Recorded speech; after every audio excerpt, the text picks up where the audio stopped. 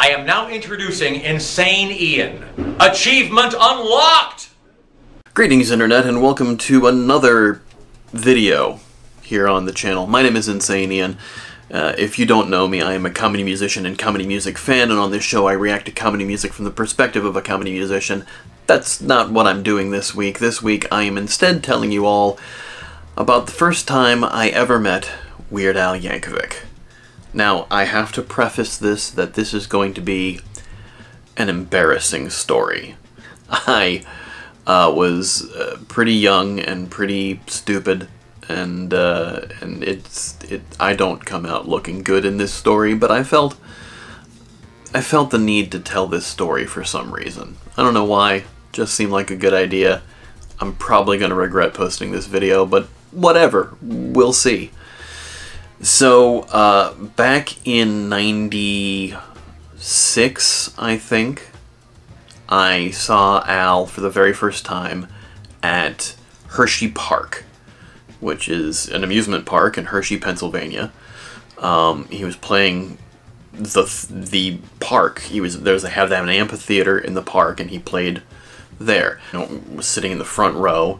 I had this giant poster board. Like, back in the day, you could, like, get these giant posters that were just black and white, and you could color them in with the pens that it came with it. And this thing was for Jurassic Park. Well, I printed out the Alapalooza logo, put that over the Jurassic Park logo on the thing, printed out pictures of Al and the band from the Bedrock Anthem video, put them on there, colored the whole thing in, made it Al-centric, and I had it in a giant big piece of plastic, and I thought it'd be a great idea to give that to Al, but I didn't meet Al. Before the show, I just threw it up onto the stage, and then some security guard came up, picked it up, pulled the plastic off of it, saw it, and walked backstage with it.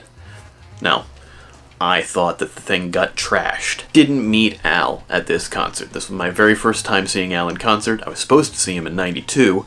I was living in Baltimore, and he was touring for Off the Deep End, and the show that he was supposed to do was canceled the day of the show. Really sucked, really heartbroken. It was not for another couple years before I finally saw Al in concert, and it would still be even more years, about 3, until I finally met him. Now, first concert, '96, throwing the poster up on stage, very important to the story, that's why I did that. In '99, during the Running with Scissors tour, I go to another Weird Al concert, probably my second time seeing Al in concert, and this time I'm going with my mother, my best friend Wes, and my girlfriend at the time. And we are all going to the show, we're all fans of Al, we're all excited to be there, we're all excited to see the show. It's at the Warner Theater in DC, and we're at the show, it's a great show. I kind of hang out in the lobby, and we're like, maybe we can just hang out here and meet Al. And the security guards come up and they kind of say, "Do you have a backstage pass?" And we're like, "No." And they're like, "Well, kind of have to go. Step outside." Alright, fine. So we're out front and we're waiting, and we're just like, I'm not sure if we're gonna, like, try to go around to the bus. They're doing a meet and greet apparently after the show. And I'm standing there and I'm listening to my friends and my girlfriend and my mother all talking, and some guy comes out of the theater with a backstage pass. It's a sticker. It's got Al's face on it. It says backstage. It has the date of the show. And, you know, I'm curious. So I say, how did you get that? And he answers me without answering me. But he does something I will never forget. And he goes, "Hey, if it gets you backstage, more power to you." And he hands it to me. This man has given me his backstage pass. It's like I'm holding the golden ticket from Willy Wonka and the Chocolate Factory. So my brain shuts off, pretty much. I slap the thing on, and I wander back inside the building, showing that I have a backstage pass. Forgetting the fact that I'm here with 3 other people, and I just left them on the streets of Washington, D.C. as I wandered into the theater. They apparently saw that I did go in. They didn't think I just vanished. They didn't wonder where I went. I think I said something over my shoulder as, "I got a pass, I'm going in." Something like that. I don't know. Everything's kind of a blur. Like I said, I don't come out looking great in this story, and it gets worse. So I wander in, and I step back into the auditorium, and at the front of the stage, in the front row, there's a line of people, and at the end of the line, sitting on something, is Al. Now, I don't see the line of people. Oh, also, behind Al, a bunch of security guards. So, like, if I'm walking down the front aisle, the aisle here, the seats on either side, if I'm walking down the middle, I can get to Al, but there's a line of people, and Al, and security guards. I go around the other side, close to the wall, through the security guards, and straight to Al. And I go, Al? Hi, I'm a really big fan, and I was wondering if I could get something autographed. And Al looks at me and he goes, sure, but there's kind of this line. And I turn, and there is a huge line of people.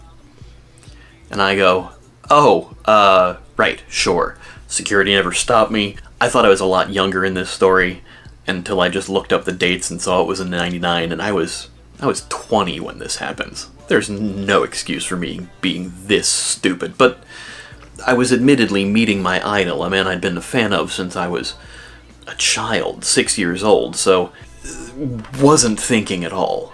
So I go into the line, and I'm just a ball of giddy energy. I think I might have blacked out.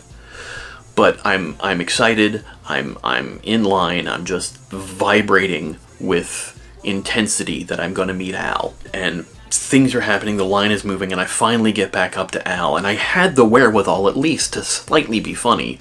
And I go, hi, remember me? I'm Rude. It's the best thing I could do.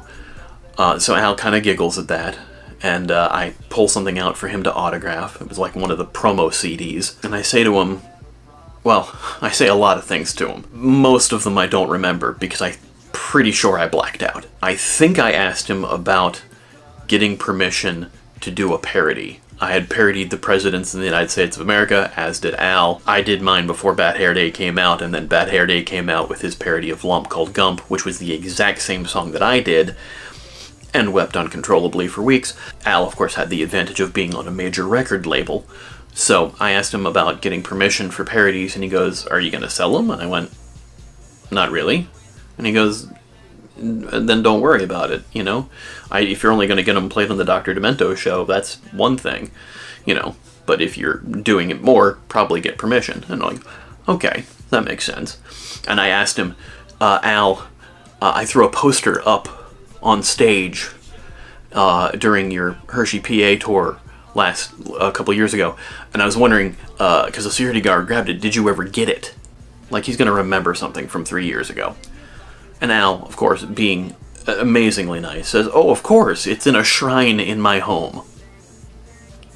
Placating the young idiot. I appreciate it. Thank you, Al, for that. But everything else is a blur. I'm spewing hundreds of words a minute at him. And I just don't remember anything after those moments. I just remember him saying, well, goodbye, and me going, all right, great meeting you. And as I'm walking away back outside, this weird, maniacal laugh comes out of me, like I'm slowly losing my mind. Probably not the best first impression one could do, but I did. I was young, I was stupid, I was meeting my hero. It happened. It's hugely embarrassing.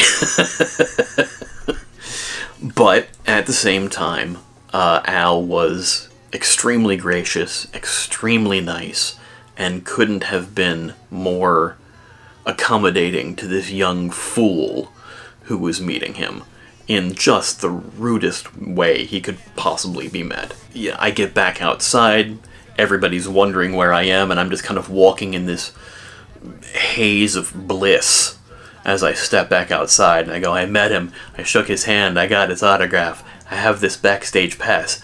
All of that just kind of mumbling out, and they're like, yeah, you didn't do anything with us. Yeah, no, I was terrible. I wasn't thinking, and I kind of went forward.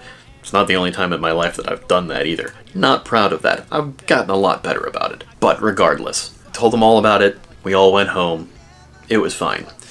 I have met Al dozens of times since then, and to his credit, he's never brought it up. In fact, to his credit, I don't think he realizes I'm that person, or even who I am every time that I meet him, honestly. He meets a lot of people. It's hard to keep track of everybody. There are certain fans that, yes, he knows, because they come to hundreds of shows. I admittedly have not seen Al that many times, though I have seen him now 27 times, which, if you know Weird Al fandom, you know that's a pretty important number. But the first time I met him, I made a fool of myself. But since then, every time since then, I've been calm, cool, and collected, and Al has been gracious and wonderful.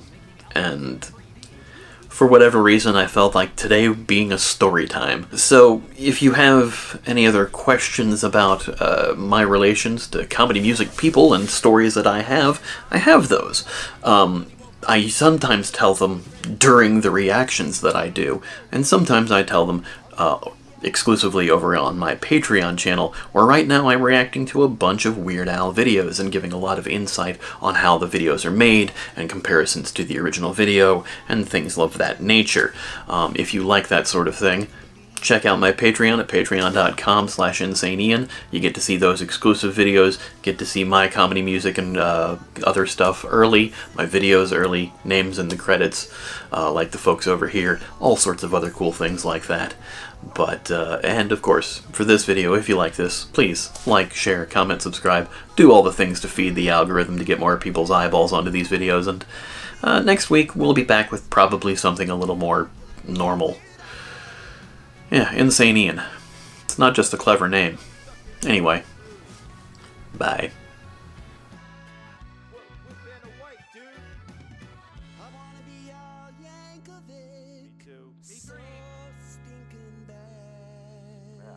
I wish I could be Weird Al too. Wait, I am Weird Al. Cool.